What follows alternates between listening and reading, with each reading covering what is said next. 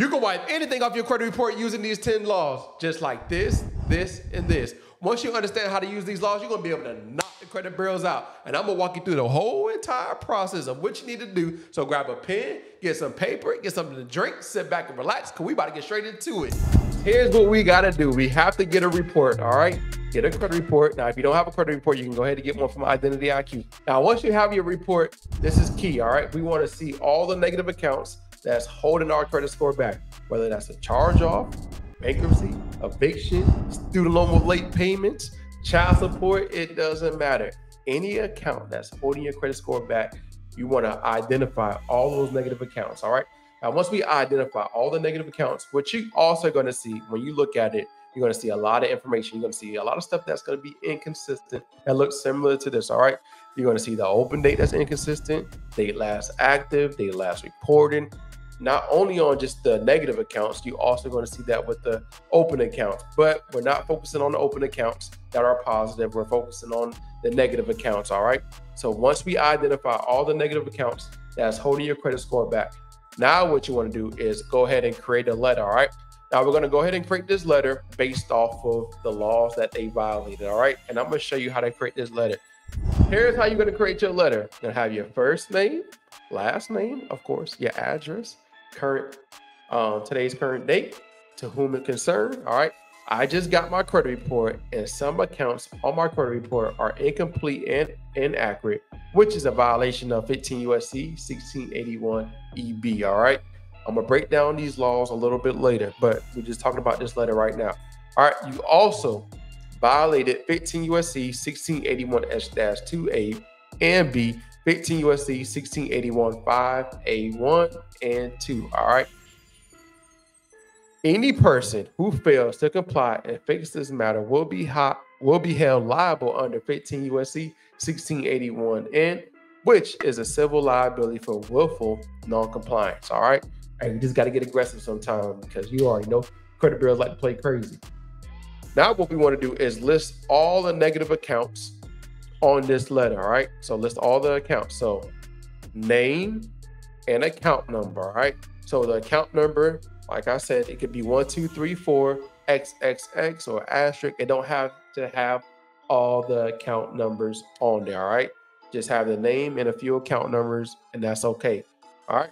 Now, delete this account immediately because of violation of 15 USC 1681. I'm just listing off all the laws, all right? So you want to document all the laws that they violate. And then there are other laws, like I said, that I'm going to talk about, but this is just for this specific scenario. So based off of this scenario, we're going to use these specific laws. And I'm going to talk about a different type of scenario based off of some other laws that you can use to get these accounts removed. But typically this happens for most people. But of course, there are other laws that you can use to get accounts removed. Now, once you have all, this is just an example. I only have 4 accounts, right? But you can list off all your negative accounts, whether that's 5, 6, 7, 10 of them, 12, it doesn't matter, right? Now, once you have deleted the accounts from my credit report, please send me a copy of my updated report, all right? Now, once we have that, next what we want to do is save this letter for our records, all right? You want to save this letter for your records, and I'm going to show you how to use this letter as leverage to get these accounts deleted from your credit report, all right? Now, once you have the letter, now let's go over these specific laws that I was talking about and the other laws that typically they violate, all right? So 15 USC 1681 EB, 15 USC 1681 I5A1, 15 USC 1681 5A2, 15 USC 1681 7, 15 USC 1681 B, 15 USC 1681 5ABI, 15 USC 1681 5B. 15 USC 1681B, 15 USC 1681N. And you kind of saw that one already, but let's go over some of these laws. Let me break down how you can leverage them so we can, you already know, knock the credit bureaus out. So let's go over this first law, 15 USC 1681 EB. So 15 USC 1681 EB, all right, accuracy of report. When a consumer reporting agency prepares a consumer report, it shall follow reasonable procedures to ensure maximum possible accuracy of the information concerning the individual about whom the report relates. Serious question. When you looked at your report, do you feel like the credit bureaus follow reasonable procedure to ensure maximum possible accuracy. Just look. Man, they playing with us. They really playing with us. Just look at these reports and how they're inconsistent. This is why this is a violation of 15 USC 1681 EB. Now, let's go to 15 USC 1681 I5, all right? Now, all you have to do is just go click on subchapter. Just follow along with me, all right? Or you can go back. I'll have these links for you, but you just go back and look at them. But 15 USC 1681 I5, all you have to do is look down from the letter I and then go down here, and then you go all the way down to, you can also read over the other laws as well. That's what I do on my spare time. But you want to go down to number 5, all right? So treatment of inaccurate or unverifiable information. I'm pretty sure that you all probably sent out a letter already. And the credit bureaus are supposed to update, modify, and do a lot of things. But typically they don't. They don't do nothing, all right? They say that everything's updated and, modified, everything's complete and accurate, but really it's not. So here's an example of what I'm talking about. You can go ahead and read this law. If after any reinvestigation under paragraph 1 of information disputed by a consumer, an item of the information is found to be inaccurate or complete or cannot be verified, the consumer reporting agency shall, right? And this is key word, promptly delete that information from the file of the consumer or modify that information as appropriate based on the results of their reinvestigation. And as you can see, you look at your report, they didn't update, they didn't modify, they didn't do nothing. All right. And that's another violation of 15 USC 6. They are not compliant. And we're going to talk about that law in a second. But number 2, promptly notify the furnisher of that information that the information has been modified or deleted from the file. And they ain't do none of that. They didn't modify. They don't, like I said, man, they just playing, blatantly disrespecting our rights. You see what I'm saying? They just don't care. I want you to look at this video really quick. Here's what I'm talking about. For people like Judy Thomas to get their problem solved. So all these people who take the time to meticulously document a case that the bill isn't theirs or the bill has been paid, that is never seen by anybody.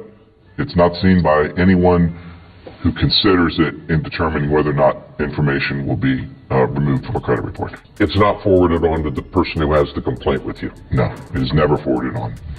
Never forwarded on to the creditor. There's another law, all right? 15 USC 1681 I57. So all we got to do is go down to number 7. And once you're down to number 7, here's what you want to do. A consumer reporting agency shall provide to a consumer a description referred to paragraph SB3 by no later than 15 days after receiving a request from the consumer for that description. All right. Now let's go to that 6B3. All right. So 6 is right here, and then B, and then number 3. All right. So here's number 3. A notice that if requested by the consumer, a description of the procedure used to determine the accuracy and the completeness of the information shall be provided to the consumer by the agency, including the business name and address of the furnisher of the information contacted in connection with such information and a telephone of such furnisher if reasonably available. All right. So how can you leverage that law? You should already have sent the letter out. If you haven't sent the letter out before, typically when you send the letter out, the credit bureau say everything is complete and accurate.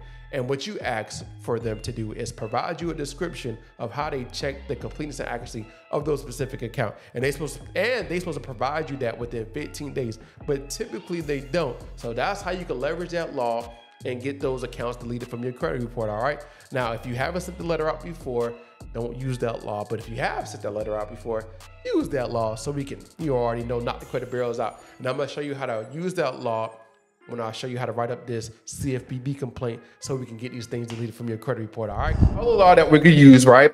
And this is we don't have to use this law because this is more for hard inquiries. All right. And I'm going to have a video pinned in the description on how you can leverage this law to remove your hard inquiries. But of course I had to put it in here because I know everybody has hard inquiries, and I have a specific video showing you how to use that specific law on how to get those hard inquiries off your credit report. All right. But 15 USC 1681B is permissible purpose. You can go over it and read it, but that's what that law is for. All right. Now let's go to 15 USC 1681B1, 15 USC 1681B1 and 2. All right, let's talk about those specific laws. So all you have to do now is just go down to number 5. I think we was on number 6, so just go down to, or scroll up to number 5, and let's look of what these specific laws and how to use them. So 15 USC 1681B.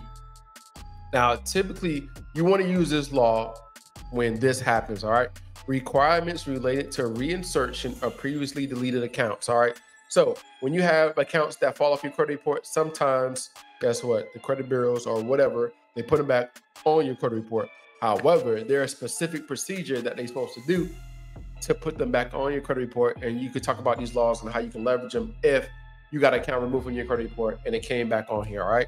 So here's the specific law, because a lot of people have a lot of information, but nobody really talks about the laws. So let's talk about the laws and you can read it for yourself. But most importantly, if any information is deleted from a consumer file pursuant to subparagraph A, the information may not be reinserted in the file by the consumer report agency unless the person who furnished the information certifies that the information is complete and accurate.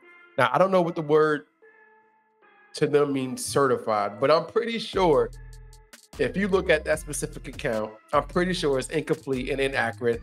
And that's all I'm going to say about that. All right. Now, the second one, if any information that has been deleted from a consumer's file pursuant to subparagraph A is reinserted in the file, the consumer agency shall notify the consumer of the reinsertion in written no later than 5 business days after the reinsertion, or if unauthorized by the consumer for the purposes by any other means available to the agency. All right. Now, like I said, there is a procedure that they have to follow, and this is the procedure as part of, and is basically all this, and we can, break that down. But that's another video for another time. I don't want to break down the whole procedure, but they have to follow a specific procedure as well. So like I was saying before, if you got an account removed from your credit report and it reappears on your credit report, just look to see if it's complete and accurate, and look at that specific law to see if they follow that specific procedure. Because if they didn't, it's a violation. All right. And we're going to just use that as leverage to, you already know, knock the credit bureaus out. All right. So just read the specific procedure, and I'm pretty sure they didn't follow it. All right. What you need to do is go to 15 USC 1681. And all right, we're gonna go to that specific law. All right, so just scroll all the way up to the top. If you follow along with me, just scroll all the way up to the top, and it's gonna go to subchapter 3, and we just want to scroll down all the way to end. Now, if you have your quote unquote FCRA Bible, you just go to this one specific right here. So we don't go all the way down to letter N. Civil liability for willful non-compliance. All right, so this specific law, any person who willfully fails to comply with any requirement imposed under the subchapters with respect to any consumer is liable to that the consumer in amount equal to the sum of.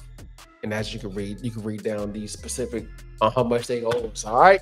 So that's the specific laws that you're going to use to be able to knock the credit bureaus out. So let's talk about how to actually put everything into everything in perspective to get these things deleted from your credit report. And let me show you how to write up a complaint really, really quick. First things first, you want to go ahead and create an account with CFPB if you already don't have an account with CFPB. All right. Now, once you have your account with the CFPB, here's what you want to do. Here's the process. All right. So step 1, you want to go down to right here. You want to scroll all the way down, and you want to click on credit reporting. All right. Now, once you click on credit reporting, you want to go all the way down to this bottom, and then click on credit reporting again, then click on next. All right.